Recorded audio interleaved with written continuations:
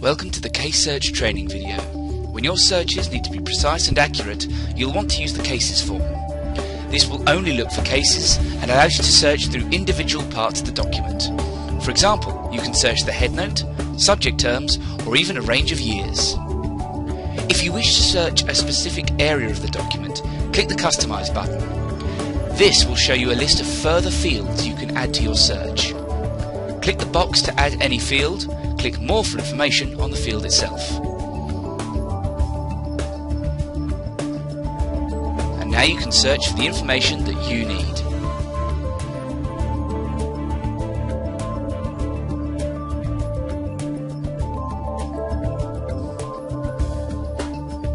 The Data Sources tab allows you to choose which titles to search.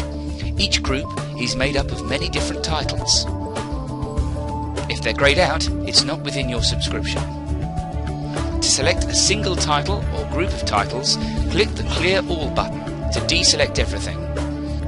And now you can select which resources you want to search through. Select All will collect them all again.